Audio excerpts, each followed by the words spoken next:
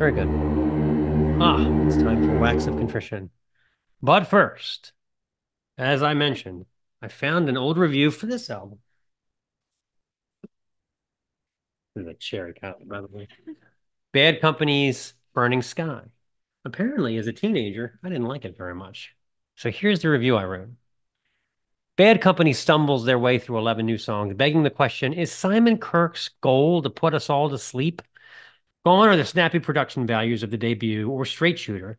These dull blues romps flirting unsuccessfully with southern boogie, funk, and soul. It's not the slow pace that's the problem. Something like Water would be a masterpiece in the hands of someone like Paul Kossoff, but Mick Ralphs has none of that profound, spellbinding six-string power. This thing wouldn't stand a chance without Paul Rogers, but even he sounds like he's going through the motions in the sludgy doo-wop of Everything I Need. Why do we have to settle for frumpy ass rock like this? Punk was invented to slay dumb, fat dinosaur rock like this. All the more reason why true masters like Thin Lizzy and Blue Oyster Cult continue to release one brilliant album after another, while we are tortured by shit like this that will likely be triple platinum by next Thursday.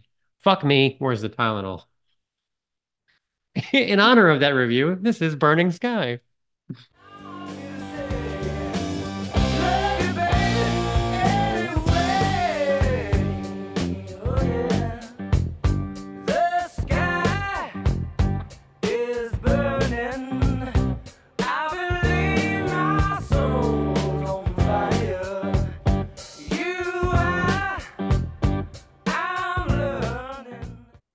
Okay. Sadly, this is not the Bad Company hour. Our wax Bad Company bashing hour. our our wax of contrition this week is this solid gold biggie. Sacrilege's Beyond the Realms of Madness from 1985. If you're into shit like Bolt Thrower, you should already know this record. Weirdly, I did a review of one of my favorite Attitude Adjustment albums, and I mentioned that I thought Sacrilege BC was a crap band. I got some shit for it from Chris from Attitude Adjustment, weirdly. But the reason why is because for me, there is only one Sacrilege, this band.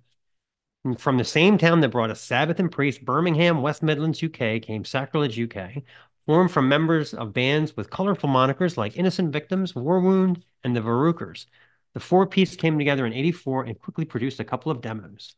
Despite an obvious love of Discharge, the combination of Damian Thompson's restless riffing style and Tam's hard screamed yet melodic vocals made for a sound that stood out from their bristle mohawked UK crust contemporaries.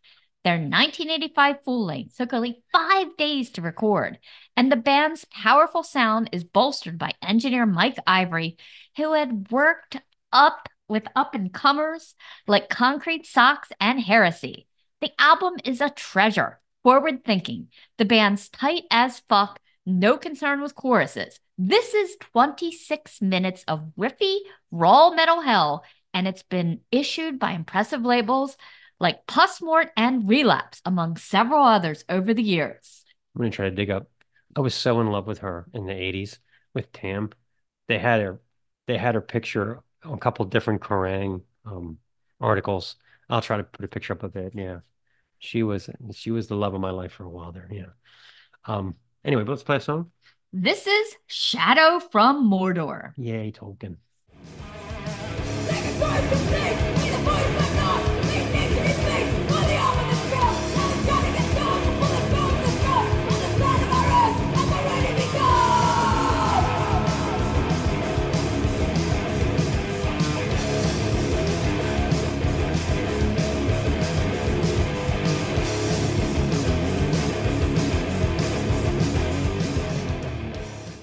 Okay, getting back to Sacrilege. Every cut on this thing cycles through churning riff excursions, some nods to D beat, but the similarities to Slayer's Hell Awaits are much more prevalent, even if it's by happenstance. Tam's vocal attack is exactly that, a ballsy metal filibuster screamed over the din at varying intervals. The band had no concern for preconceived punk or metal norms. For example, the closing irony doesn't even get on with the vocals for the first 3 minutes. Excellent stuff, really, especially for 1985. Most of your favorite thrash albums hadn't been released yet. This particular issue includes 3 songs from the band's 1986 demo, as well as live versions of The Closing Irony and several others. A real treat considering that Sacrilege didn't play a lot of live shows, maybe 20, and in Europe only. Plus, there's a new song recorded in 2015, Dig Your Own Grave, that shows speed and power haven't dulled at all with age. Pam sounds fantastic, shrieking and barking like a seasoned pro. The label Back on Black specializes in reissues, and their catalog is super impressive, giving makeovers to classics from bands like Witchfinder General, Onslaught, and Extreme Noise Terror, among others. Lose yourself in the brutal, beautiful fury of Sacrilege. All right, let's play a song. This is Lifeline.